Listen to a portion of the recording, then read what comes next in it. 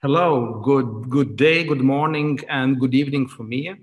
Indeed, I have late evening now, but that's why online is great that we can connect.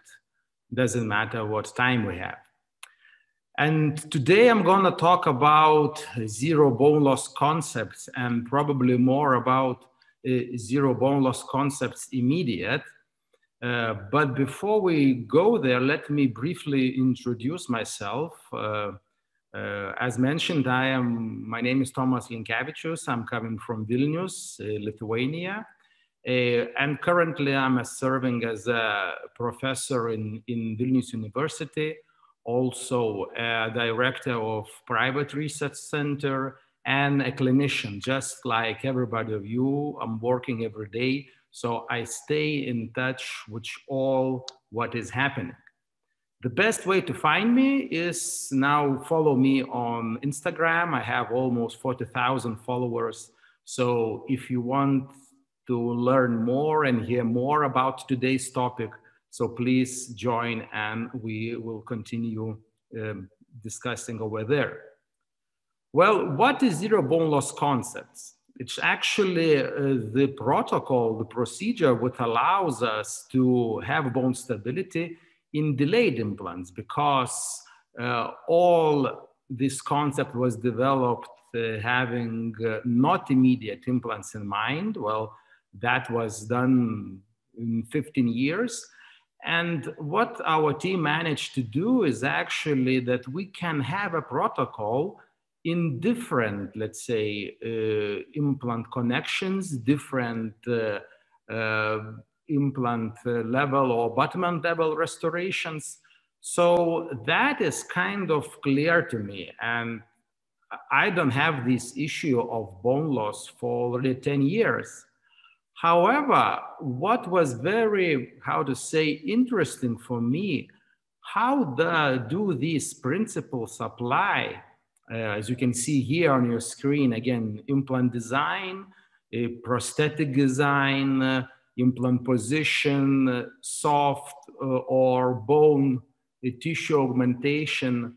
How do these principles combine if we talk about immediate?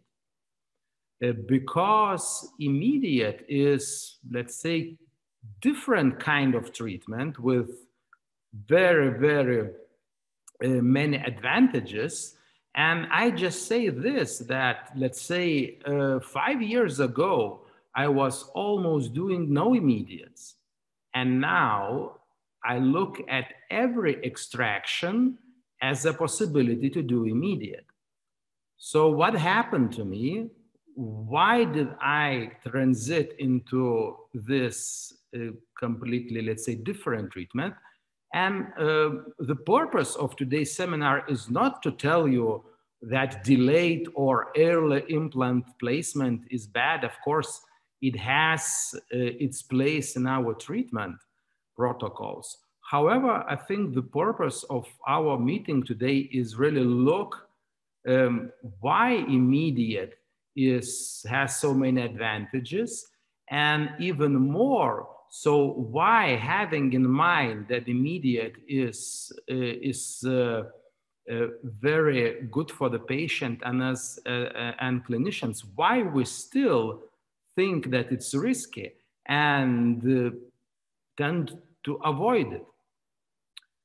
So what would you do in this clinical case? When you see an extraction socket, you see available bone, and what would be your strategy? I mean, to place the implant, to do nothing, or maybe graft the socket?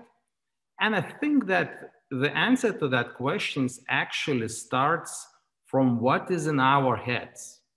I mean, if we think that immediate is risky, we won't even consider doing it here and just close the path for this treatment.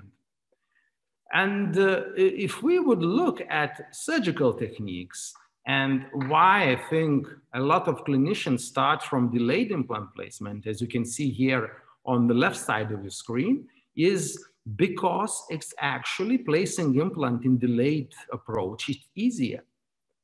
You just have healed ridge, you make a osteotomy, you place the implant, while in extraction socket, you have a hole. And now, from, let's say, implant position point of view, it is, I think, more difficult to get it right in immediate implant situation. So before we talk further, there is certain advantages of immediate implant placement which cannot be overcome by delayed implant placement. In other words, if we do something delayed, it means that we cannot turn the time back and cannot get the advantages of immediate implant placement. We all know for sure that if we extract the tooth and do nothing, or maybe no grafting, or maybe less grafting, you're going to have this kind of situation. You're going to have the collapse.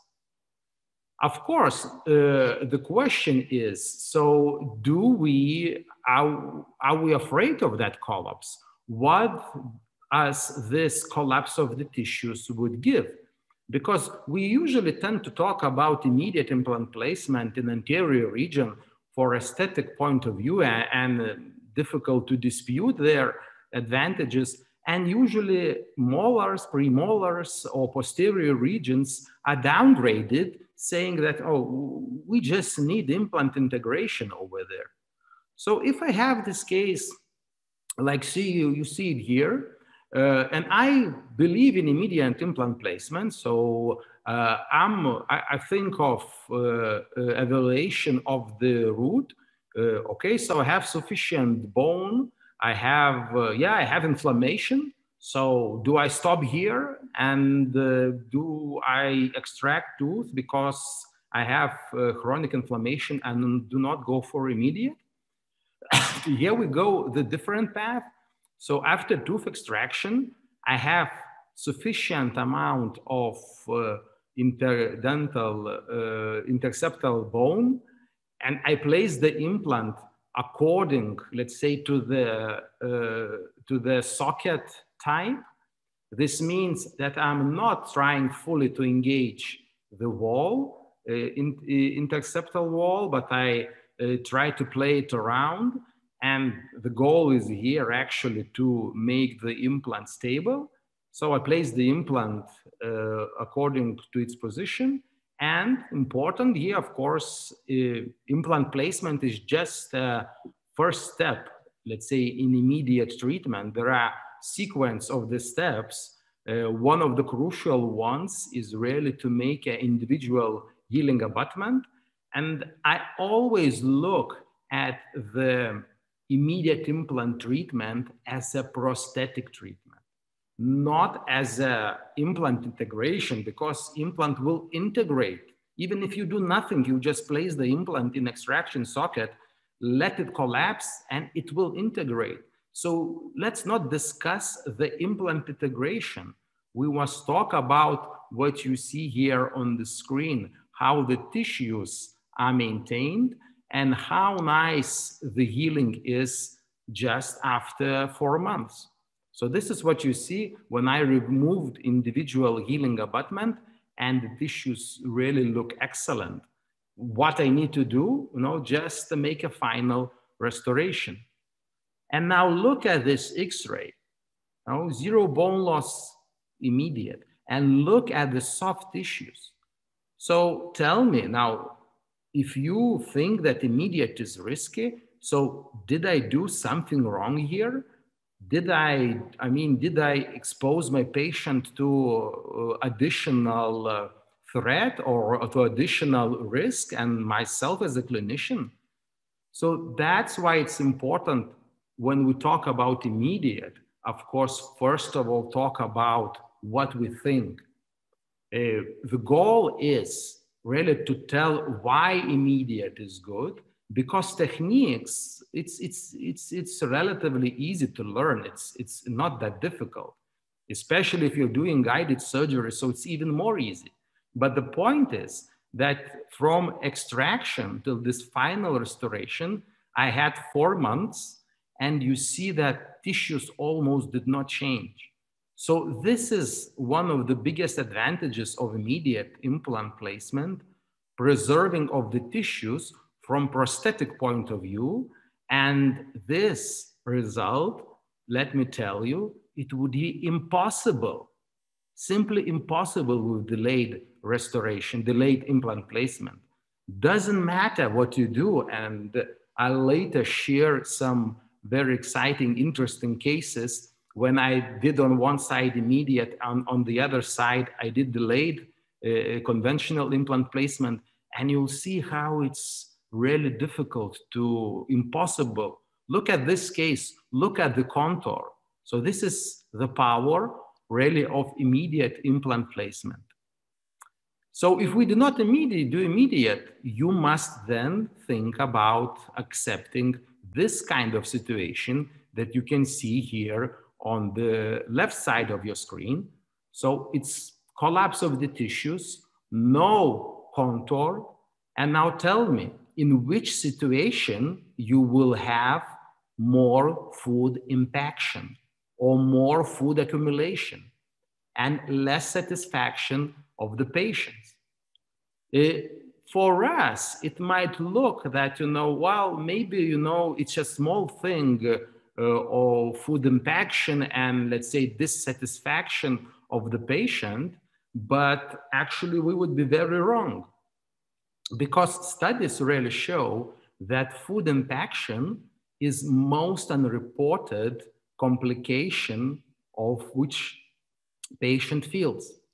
There are several studies who show, for example, that if there is no papilla fill, like here, you can see on the right side, this is immediate implant placement with the restoration. So you can see a lot of papilla. And on the left screen, you see that this is delayed implant placement with absent papilla. So here you have your black triangles, and it's been shown that these triangles will be filled by food after every meal. Almost 50% of our patients in delayed implant placement suffer from food impaction. And we'll say it's maybe sounds, well, not important, but if you would ask a patient, he would tell you that, it's, I don't want to think about you like after every lunch because I need to go and clean. So a lot of patients accept this as an avoidable issue. So they, of course, do not complain, but if you would ask them, they will tell you that, everything is fine, is chewing, but after every meal, I need to go and clean my teeth. It's been reported that, from patient satisfaction point of view, the food accumulation is significant factor which lowers satisfaction of the patient.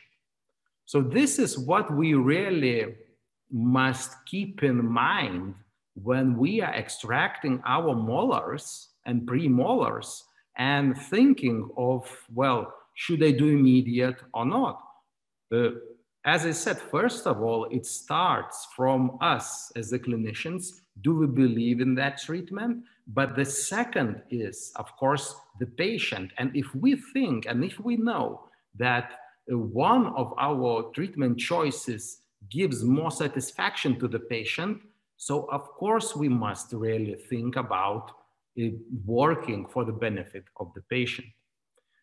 From the other point of view, food impaction might not be so innocent, because it's been shown that constant food around our restorations, very similar like plaque accumulation, really can influence perimucositis, development of perimucositis, and maybe probably perimplantitis. So just think about this, that in the long term, if you do not have papilla, or if you do not have sufficient or profile of the restoration, those spaces would be really filled by food and food accumulation and plaque.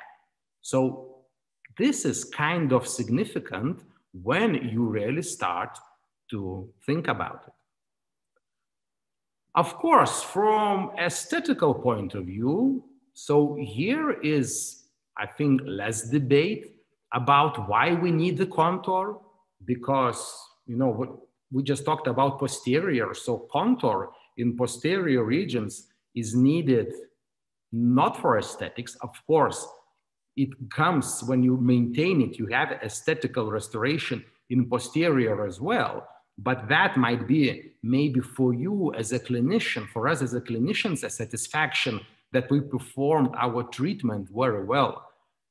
But main obstacle and main goal of posterior immediate, if of course maintaining the contour and then maintaining proper function of posterior teeth, functioning without food impaction. So in anterior, of course, we do not dispute, and nobody really talking about food, because of course aesthetics is our main issue here.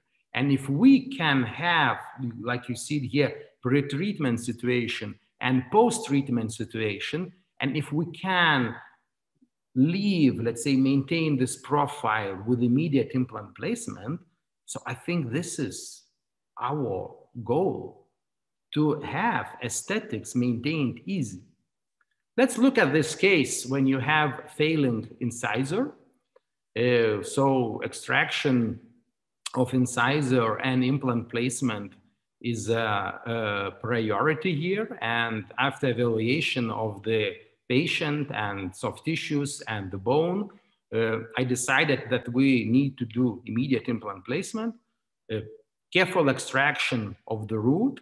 And now, yeah, here you go, you have already extracted tooth and soft tissues. So again, I'll go back to this, what I talked before.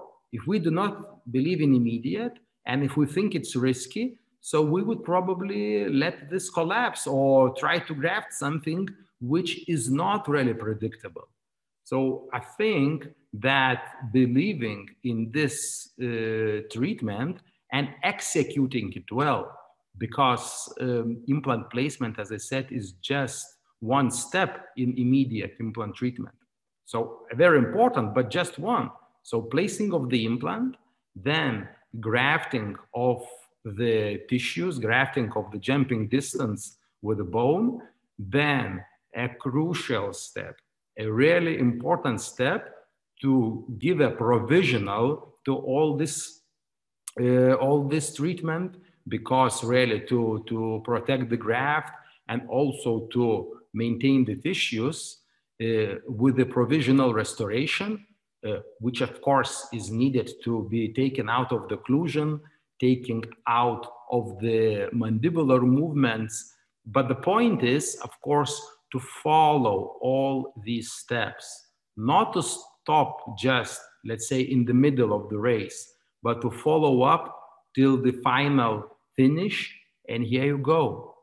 Look, this is really clinically very easy. So I don't need to be a super skilled surgeon, super skilled periodontist doing difficult procedures and soft tissue grafts. Look, this is just, I think, everyday dentist work, you know, to place the implant and then to follow the protocol. And then you have these tissues which are maintained by biology, by understanding it, and you have a final outcome, final restoration. Not super aesthetic, super sexy, as we can see here, because of the natural patient teeth, which, let's say, patient did not want to change anything just to make one tooth. But here, what we are not talking about, let's say, the shape and the color of the tooth. We're talking about how we manage to maintain soft tissues around the implants, how we manage really to keep everything intact, and successfully end this kind of restoration. So immediate in anterior region, yeah, I think this is an excellent way to work. However, what is the alternative then? If we do not do immediate, what does it leave us with? It leaves us with delayed or early implant placement.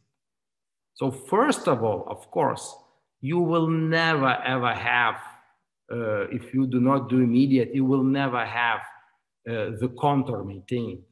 We can discuss if soft tissue, let's say socket preservation can reduce the collapse, or sometimes this bone grafting also may fail. And you can end up in this kind of ridge, as you can see it here. So of course, there is a way to reconstruct it. Yeah, implant placement, soft tissue grafting, bone grafting, additional graftings, everything that is really possible. However, and look, we've been quite successful here. If we look, like, I mean, from a critical point of view, there is an implant, there is some kind of tissue thickness. But look, if we compare to immediate, we still, after this difficult way, are not even close to preserve what I have been able to preserve with immediate implants. And to make delayed implant placement and reconstructions, of course, this is more difficult, requires, it's a more expensive, 4 surgeries instead 1 surgery. So at the end of the day, if immediate is better and easy, why do we think that delayed is worth doing? So in order really to go on and talk about immediate, we must answer this question. So why, when we just look at these, let's say, cases which I showed, why do we still think that immediate is risky? Because, like, when I'm doing seminars or doing courses or doing presentations about immediate, I usually ask this question: so who thinks immediate is risky? And it's almost 100% 50-50. Half of the audience says it's risky, and half the audience says it isn't risky. So where does this idea that immediate is risky comes from? Because in order, when you go to psychology, there's always, if you have some fears, okay, of doing something or not doing something, because I already believe this is also in a psychological point of view an issue. So you must face your fears. You must, first of all, understand where does it come from. And I put this kind of different ways, different 4 reasons why we think that immediate implants are risky. It's more looks like a vicious circle or a bad circle where the cause is also the reason and the result of the other cause. And usually, if you think the immediate is risky, you can have the answer that it's kind of new treatment. You know that, of course, there are some immediates who are not done properly, but that's the same with delayed restoration, delayed implant placement. If we place implant bad in a delayed way, we do not stop placing implants delayed just because some implant was placed in the wrong position. So it's a matter not of the treatment, it's a matter, of course, of the professionalism of the dentist. But I think what I want to really to talk a little bit more today is this reason, and I call this strong educational attitude against immediate. It means that there are certain organizations and certain, let's say, treatment and points of view who tell you, look, don't do it because it's risky, because you will, have the recession, or something else. And usually this is very, very influential. And sometimes you can really have, how to say, generations of dentists thinking that immediate treatment is bad. One of those really influential papers, which formed for many years, like, attitude towards immediate, is systematic reviews. One of them is proceedings of the 5th ITI Consensus Conference, where they really looked at all, let's say, immediate versus early implant placement studies, and came up with the conclusion that recession of the facial mucosa is common with immediate type implant placement. So for example, if you go to PubMed, so this is PubMed, let's say the most important scientific site in the world, and you type immediate implants, you will end up again with this systematic review. And if you read the conclusion, because usually what is done, read the conclusion, you would find again the same outcome which I said, that recession of facial mucosa is common with immediate type implant placement. So for a scientific person and the person, well, who is not, let's say, does not have 20 years of experience, this should be enough not to do immediate. Because look, systematic review, everything, is very well organized. And if you come up with the conclusion that you have recession, so surely you will think twice before doing that. But what, in general, what a systematic review is. So systematic review is a very tricky thing. It kind of collects different studies, which might not be similar, which might not be similar, and then it kind of analyzes them and comes up with the one conclusion, which you just heard. So I looked at this randomized controlled clinical trial of this systematic review, and look, so this is the table from that systematic review. There were 6 randomized controlled clinical trials included in that study. So if we would talk what true systematic review is actually there should be only randomized controlled clinical trials included, because that's, let's say, the main purpose of systematic review. So I looked at these 6 studies, randomized controlled clinical trials, and if we think that, let's say, that immediate is bad, it means that these 6 studies should support that conclusion, or at least, I don't know, half pro and half negative. So there should be some bad outcome in those studies, which you see here, which would support the conclusion that immediate implants are risky. So let's look at those studies. So I looked at those studies, I gathered all of them, analyzed, and the first study done by Chen et al., they looked at immediate implants, and the outcome of that study really said indeed that there is mucosal recession, adverse soft tissue aesthetics with immediate implant placement. However, when we look at what was being done in that study, so you can see that tissue level implants were used in anterior region, and also they were placed a little bit buccally. So of course, if you really place immediate implants like that, so you should expect soft tissue recession.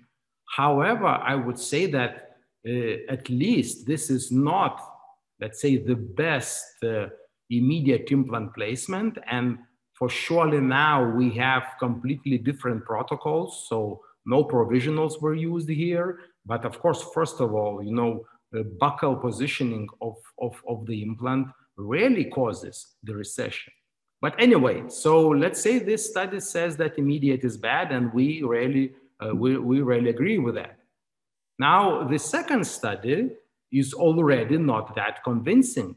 The results say that, look, there is no difference between two kinds of treatments. Well, the third study, which analyzed, said completely the opposite.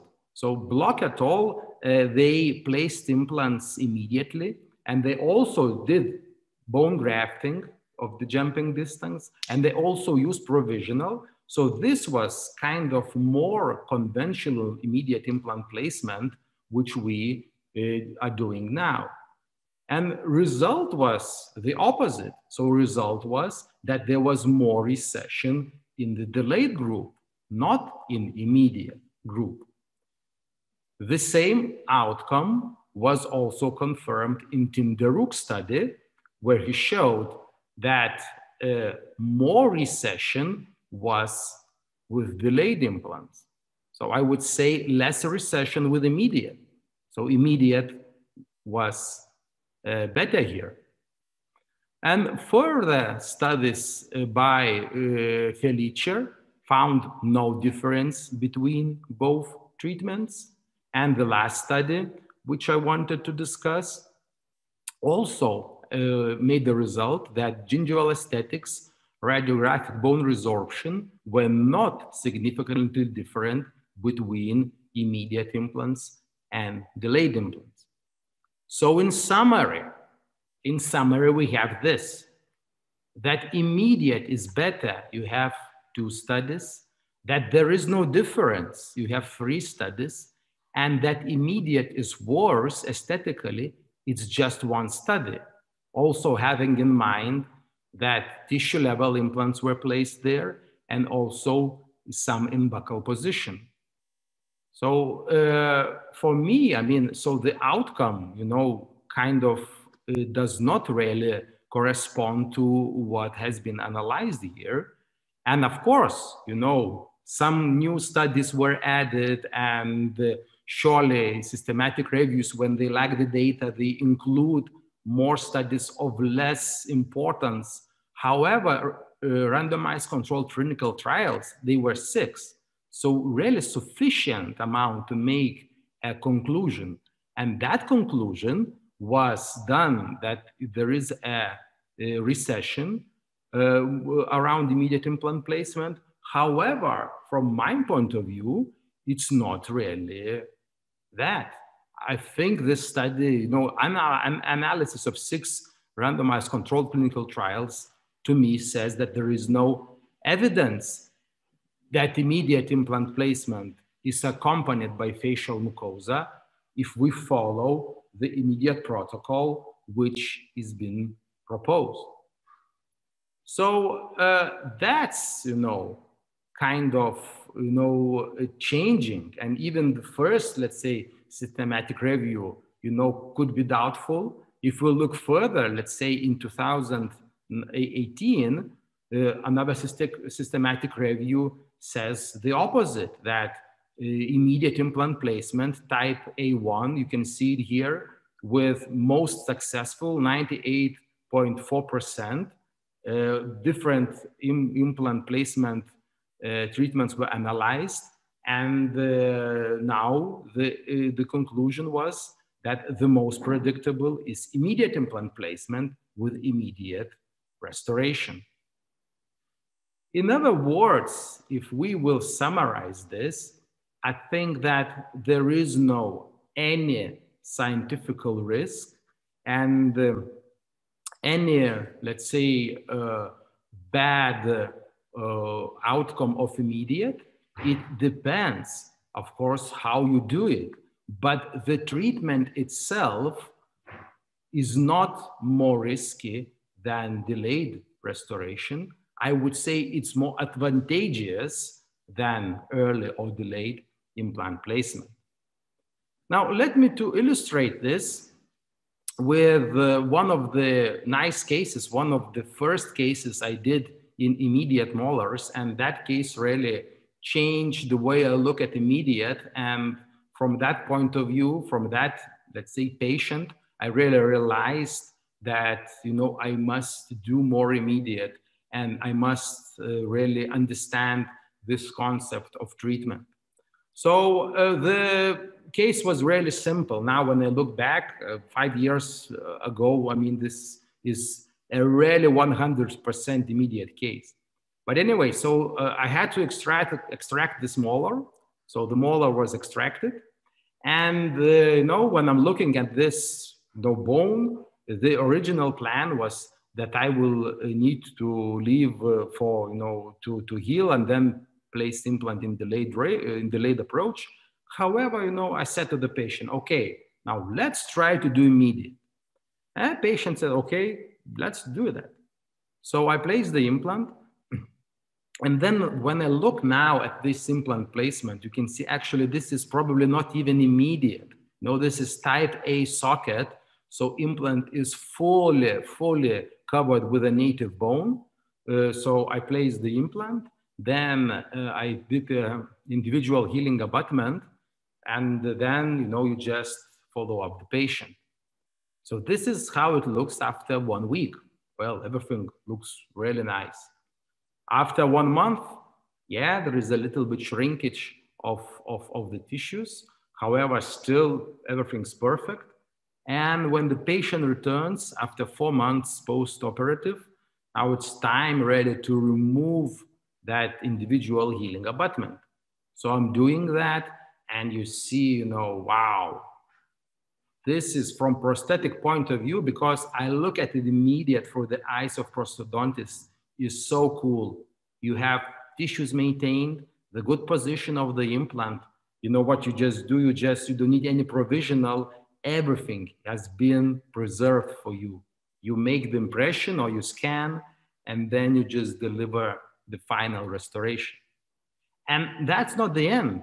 So after this, you will see that the tissues and the bone will really get only better with time.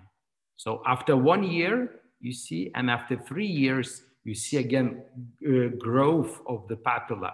You see everything really getting better and better. And that's really the power of media. That's the power of really changing your mind and changing your point of view. What about the bone? Placement, 4 months, delivery. Yeah, no bone changes. After 1 year, no changes. After 3 years, yes, I see changes, but only positive. So that's zero bone loss concept immediate. The position of the implant, how it should be placed, and you see the bone is getting more dense, it's mineralized. So actually this is what I want to see under each, with each patient I place the implant. And also I have only a positive outcome for the soft tissues as well. So for the same patient, actually on the other side, we had a delayed implant placement because, well, the tooth was extracted many years ago, and you see what's happening with the tissues. So how can we now say that delayed implant here is more successful than immediate? I mean, when you think about this is completely not true. Now, how many steps will I need to take to try to reconstruct the profile? Because we're not talking about the bone. So with the bone, we all know, so you see the implant is placed. I grafted a little bit bone buccally, also used soft tissue thickening membrane, and then healing after in 2-stage surgeries. You see the implant is submerged. After 4 months, I'm going to make a re-entry. So I make a healing abutment and push some tissues buccally, try to really create more soft tissue profile, healing of the tissues after 2nd stage surgery.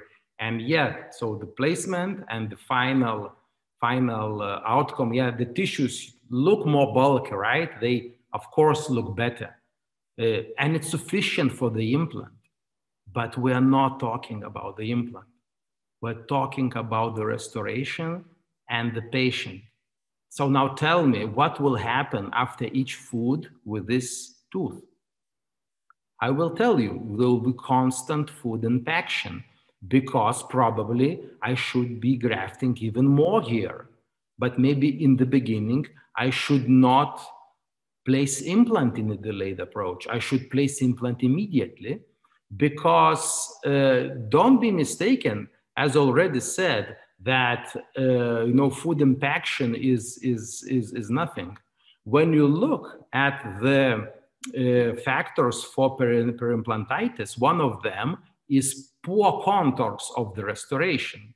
And this is what you clearly see.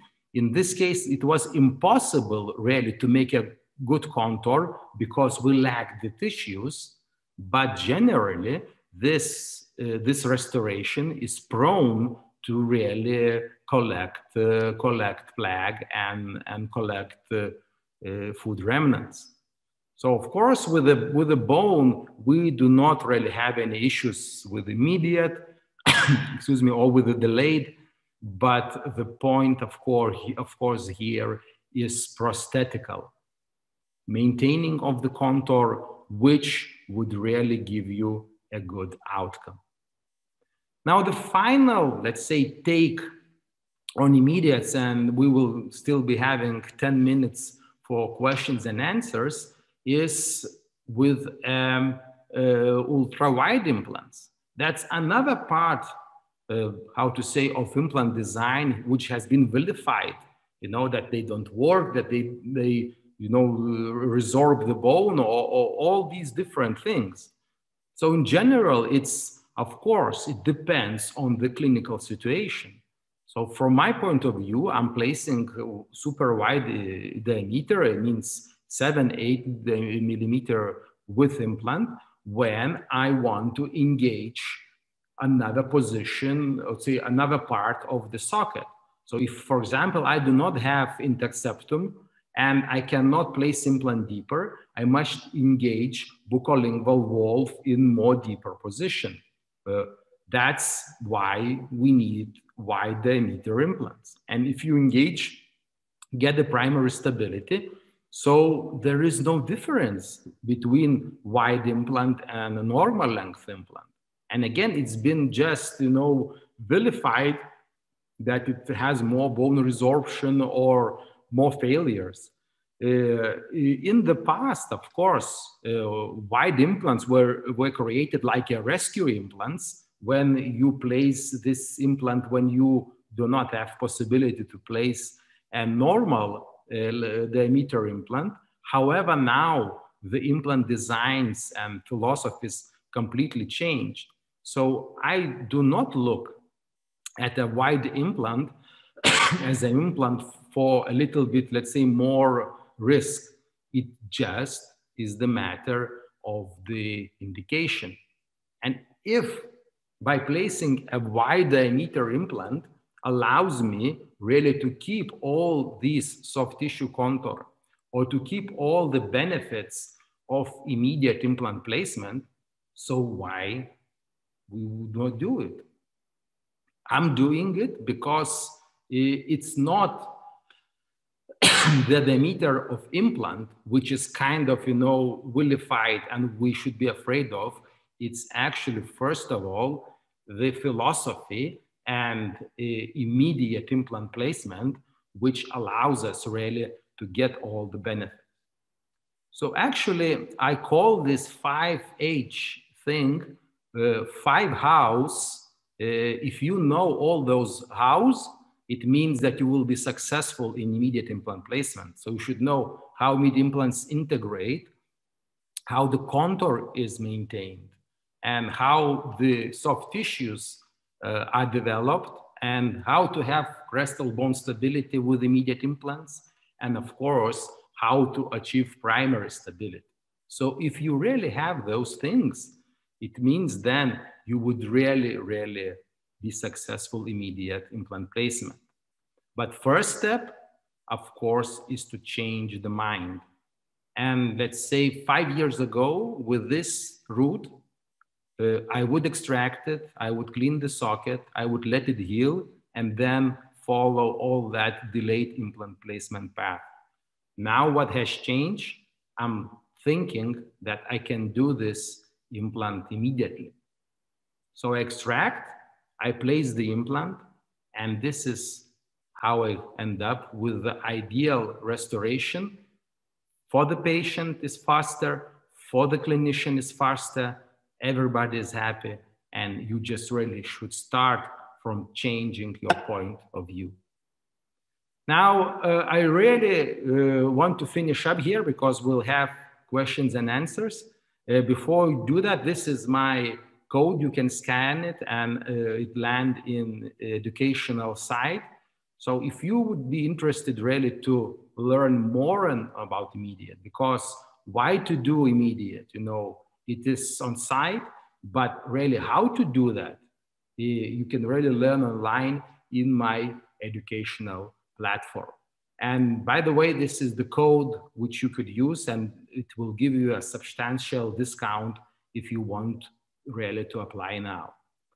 So with this, I really want to thank you for your kind attention, and I really enjoyed this. Next year, I will be lecturing in the USA, also with this immediate implant, zero bone loss concept immediate. And I hope you liked it, and see you there. And now let's look at some questions if we have. I see some of them are there. So let's start to answer them. Thank you. Okay, so the first question is, what's the rationale for immediate implant placement where the tooth has gingival recession? So it's, there is a classification by Dr. Khan, and where he really shows which kind of recession can be treated by immediate or cannot be treated by immediate. And I think that's also depending on, is it multiple recessions, like it's like all the teeth are with recessions, or single one recession. So surely if this is your first case, I would say, you know, do not start with that kind of placement with recession. Choose really some more easy case. Can you do immediate with surgical guide? Surely. So now I do all immediates with surgical guides. I started with freehand, but now and with surgical guide, it's even more easy because you always land in the proper position of the implant. So it's then it has even more advantages from my point of view.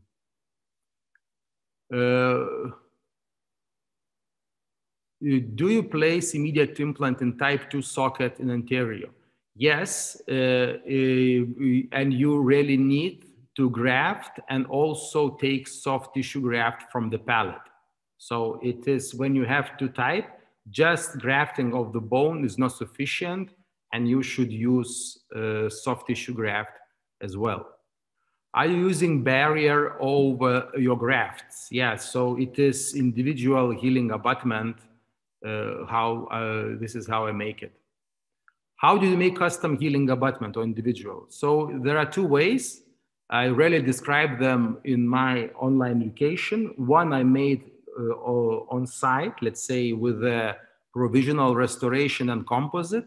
And now when you switch to CAD/CAM or guided surgery, you ask the lab, they make it prefabricate before your implant placement. So then your surgery reduces like, you know, to in a half. You place the implant, you graft, and then you make a custom healing abutment.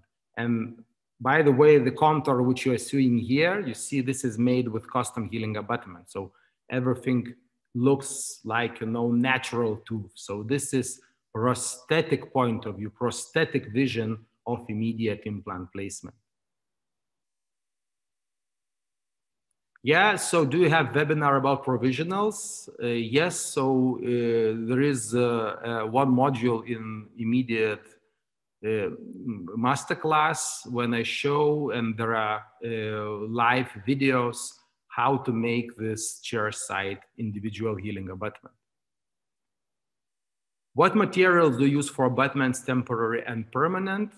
So for temporary abutments, I use the